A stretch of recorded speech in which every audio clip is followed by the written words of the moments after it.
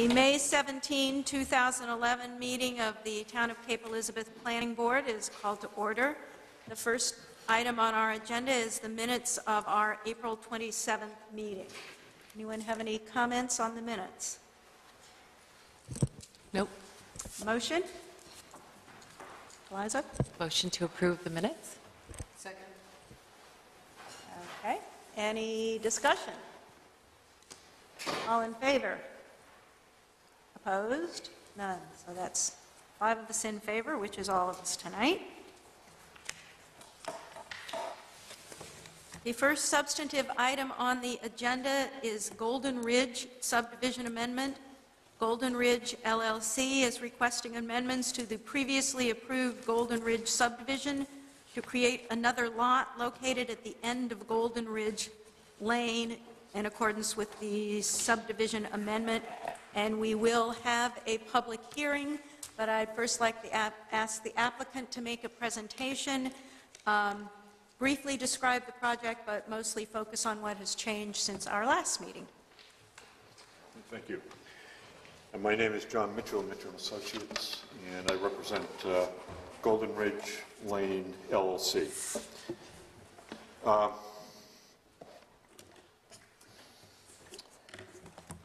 Very briefly, the location is off of Route 77. The site is outlined in red. It is approximately, the total acreage of the parcel consists of approximately 15 acres. It's in the RA zone. Most of it's in the RA zone. There are portions that are RP1 and RP2. An aerial survey shows that almost the entire parcel is wooded. This is Golden Ridge Lane that extends from Route 77 up to the existing Young residence.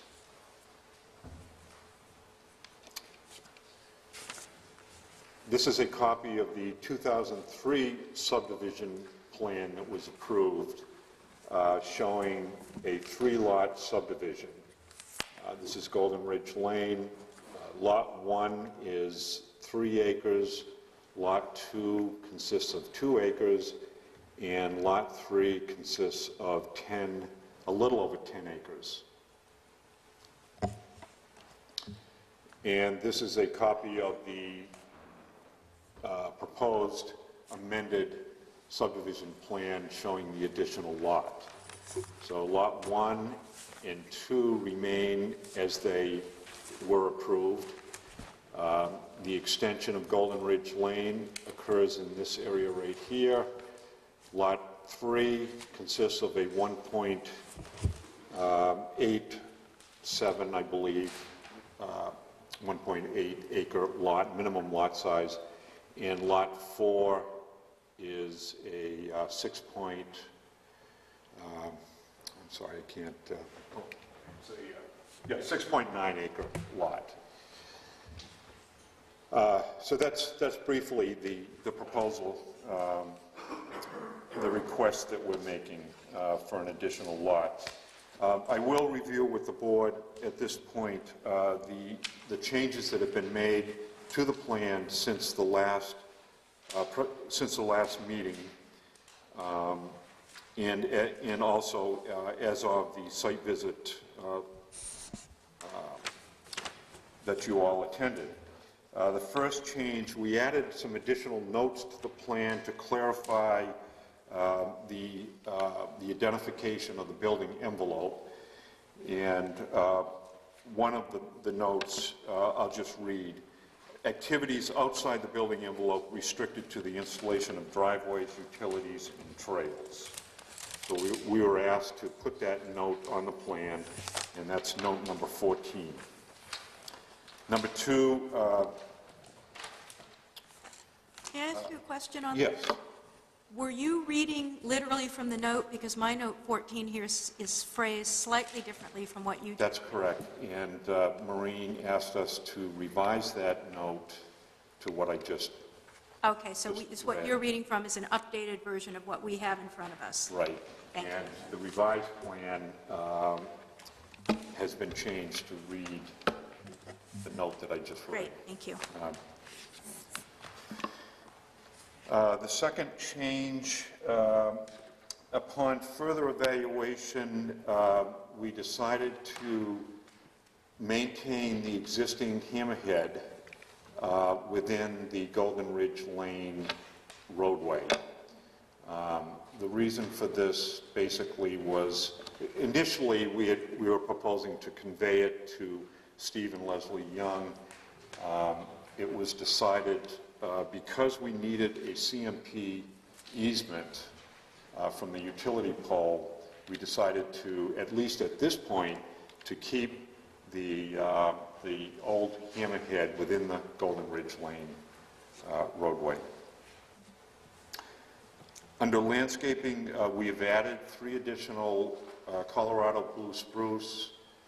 I guess you discussed this at the site visit with Betsy, and those 3 have been added.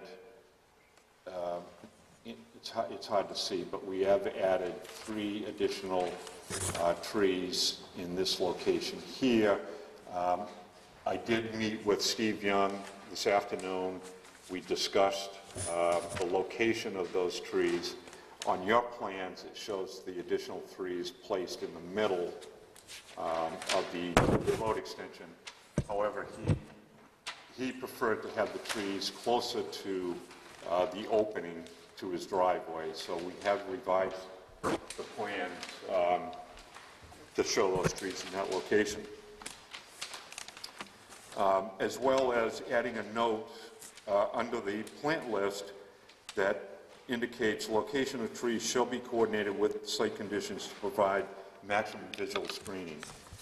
And the intent is to, when we're ready to plant the trees, is to get together with Steve and Leslie, go out and to locate the trees in order to maximize the optimum screening. Quick question, weren't those trees originally going to be where the hammerhead is now, where you're preserving the hammerhead turnaround? We had a cluster of trees here. Okay. A cluster of trees here. Yeah. On your plans, the trees were added. Okay. Betsy added them here based on your discussions on the site visit.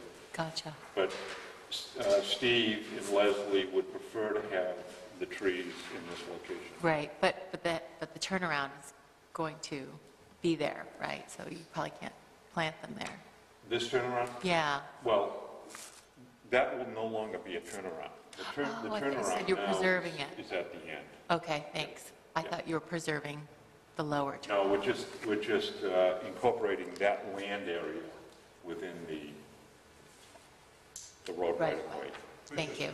So you're going to plant the trees in the right of way? Yes. Great. In this case, they will be in the right of way. Okay. All right, thanks. And the intent is to fill in this area where the driveway is. Okay. Yep. Thank you. So you're proposing to take that hammerhead, I didn't hear you properly, you're proposing to take the first hammerhead out and only have one at the end? Yes, there won't be a need for this hammerhead here to maneuver vehicles in, because that hammerhead will be located at the end of the drive. But then I noticed that the end of the hammer is quite small by comparison to what it was on the original drawing. Well, the original drawing, I think you 82 feet, I think you added, or something like that. On this one here, you've got 40 feet. So Yeah. you've halved it into the hammerhead, halved. We didn't do the original design for the hammerhead, but this hammerhead meets the town specs. Which it meets the town specs, then it meets the town specs. And that the fire brigade and the fire tender can turn around in that hammerhead. The fire chief has reviewed the plans.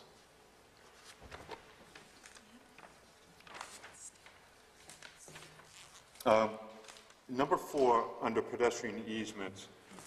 If you remember, we originally had a 15-foot wide pedestrian easement along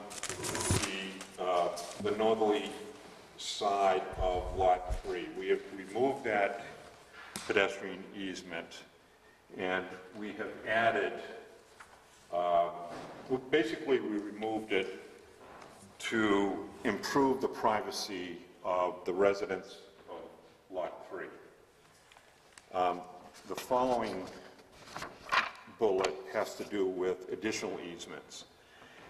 And the way it's worded in our letter, I think Betsy's understanding, I wasn't here, but Betsy's understanding was that a pedestrian easement in this area would have impacted the wetlands. So she made the decision not to propose an easement. Since then, I've had further discussions with Maureen as well as the applicant, Sheldon.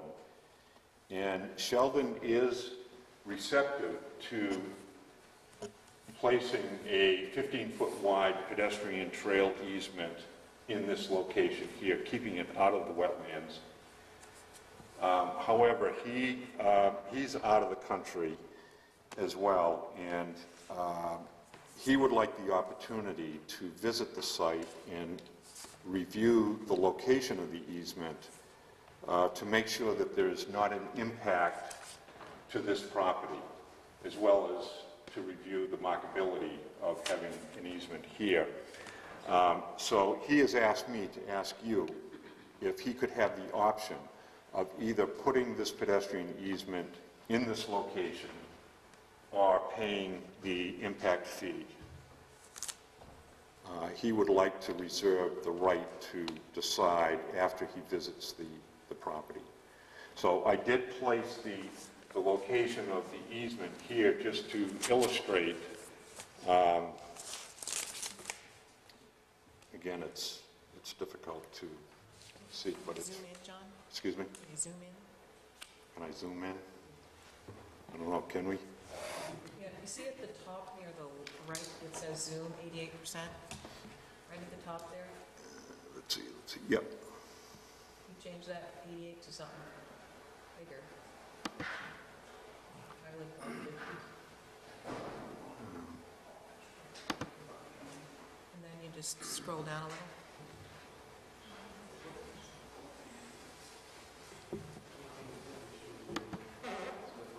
Oops. But he's talking about pedestrian.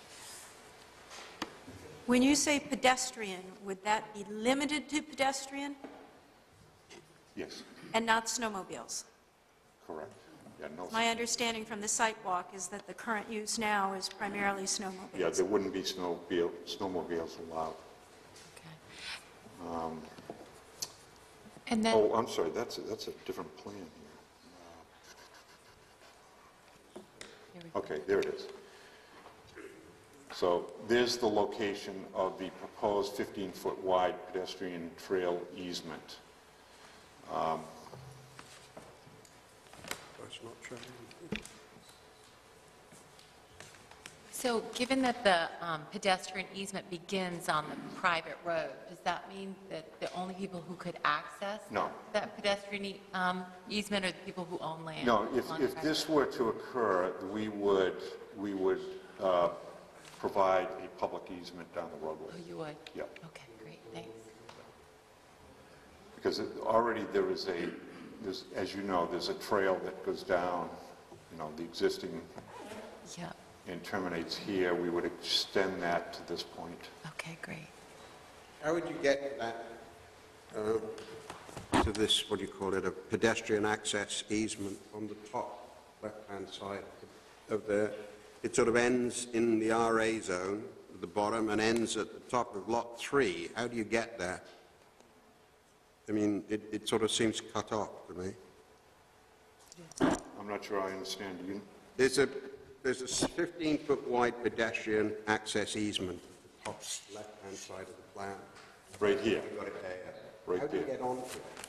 Oh, How do you access that from? that is accessed, I believe, right here, if I'm correct, Maureen? Yeah, you've got Ocean House Road right here. Right.